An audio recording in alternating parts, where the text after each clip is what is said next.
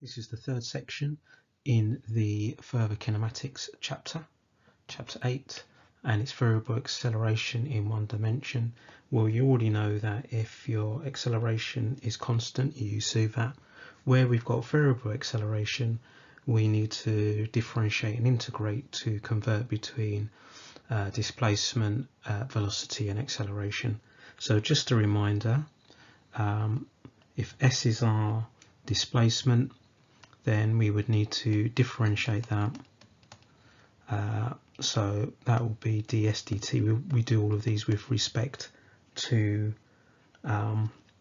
time, which is the velocity, and then if you differentiate that again, you'll get either the second derivative of the displacement or the first derivative of the velocity with respect to time, which is the acceleration.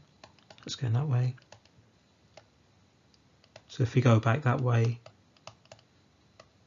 we integrate, and you just need to remember that when you integrate, so for example, when we get here, we would have integrated our acceleration with respect to t, and here we would have integrated our velocity with respect to t, that we're going to have we introduce a plus c. Now this is exactly the same as what you do in year one. The only difference is maybe some of the things you're going to be asked to differentiate and integrate. So for example, in year one, you wouldn't have known how to differentiate or integrate any of the sine x, cos x, e to the x, and I've just put those there as a reminder. So we could be using any of the integrations that we've learnt in year two and applying it to this variable acceleration. So a particle is moving in a straight line with acceleration at time t seconds given by this expression here, and the velocity of the particle at time 0 is 1 over 2 pi. Find the expression for the velocity at time t seconds. Well, if we've got the acceleration equals cos 2 pi t, that means if we integrate the acceleration with respect to t, that will give us the velocity.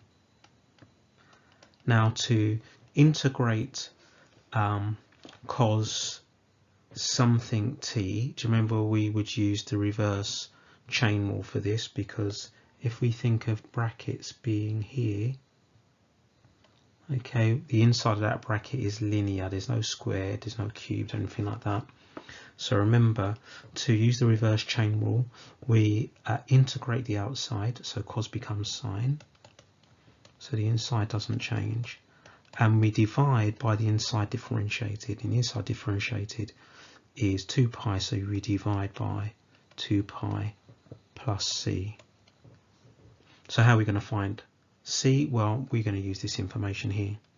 When t is 0, the v is 1 over 2 pi, so let's substitute that in.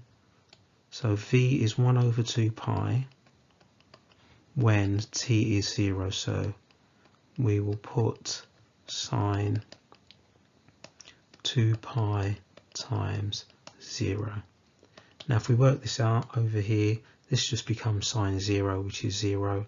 Oh, sorry, I've forgotten the plus c. Here we go, plus c, that's what we're trying to work out. Yeah, this becomes 0, so c equals 1 over 2 pi. Our constant is 1 over 2 pi.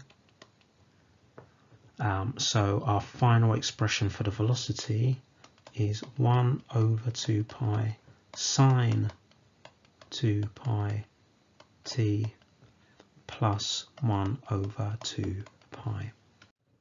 And I suppose we should put the meters, the units in meters per second. Part B, the maximum speed. Now since we've got sine in here, this part's going to be going up, down like this, cycling up, down. So we just need to work out what the maximum velocity is going to be. We can use that by work it out by looking at this bit here. Now the maximum that this is going to be is 1, so let's write that down. So the maximum of this is going to be 1, which means if you times it by 1 over 2 pi, the maximum this is going to be is 1 over 2 pi. So the maximum the whole thing is going to be is going to be 1 over 2 pi plus 1 over 2 pi, which is 2 over 2 pi,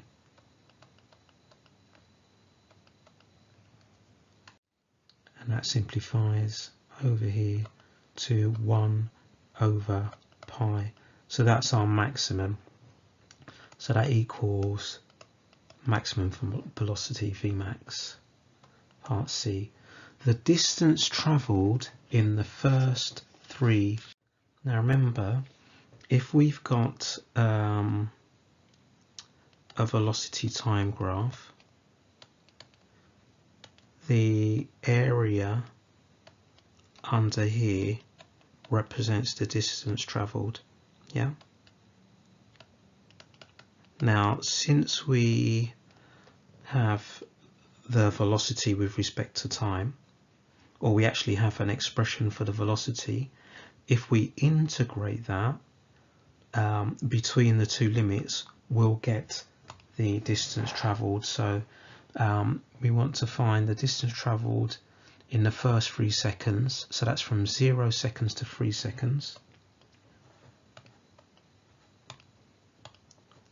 So 0 to 3, and we're integrating 1 over 2 pi sine 2 pi t plus 1 over 2 pi dt. Now, like any integration question, we want to try and take any constants over. Now 1 over 2 pi is a common factor, so we're going to take that factor over the other side. So that just leaves sine 2 pi t plus 1 dt. It's just when you get those factors over, it just makes the working a little bit easier to do. So now we're ready to integrate. Now the sine 2 pi t we can integrate using the reverse chain rule. So we integrate the outside, sine becomes negative cos. The inside of the bracket doesn't change, and we divide by the inside differentiated, so we divide by 2 pi, and then the 1 integrated becomes t, and so now we just want to substitute in the values of 3 and 0, so we're going to have negative 1 over 2 pi cos, and then 2 pi times 3 plus 3 minus negative 1 over 2 pi cos, don't need a bracket there, cos 2 pi times by 0 plus 0. So I'm going to put that on my calculator and see what I get. Now we need to remember I did put this out the front, didn't I? Yeah, so that also means I should have 1 over 2 pi here, and then all of this that I've got written down, that's all going to get times by 1 over 2 pi. Now the bit in the bracket works out to be 3, so you got 1 over 2 pi times 3. Now don't forget, your calculator needs to be in radians to do this. Anytime you do any type of differentiation or integration, our angles are in radians.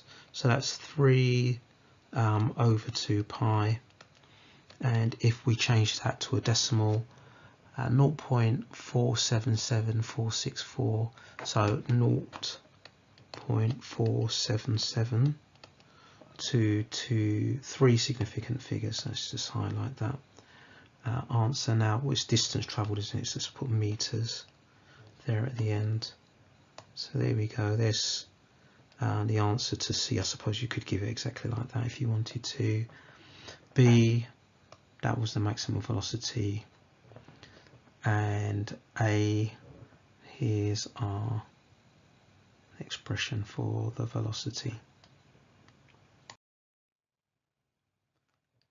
particle of mass 6 kg is moving on the positive x-axis.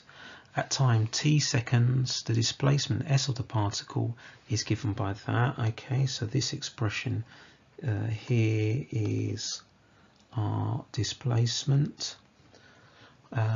Find the velocity of the particle when t equals 1.5 seconds. So the first thing we need to do is to actually work out what the expression for the velocity is before we substitute in 1.5. So actually s equals 2t to the power 3/2. I'm going to write the second bit as a third, e to the negative 2t.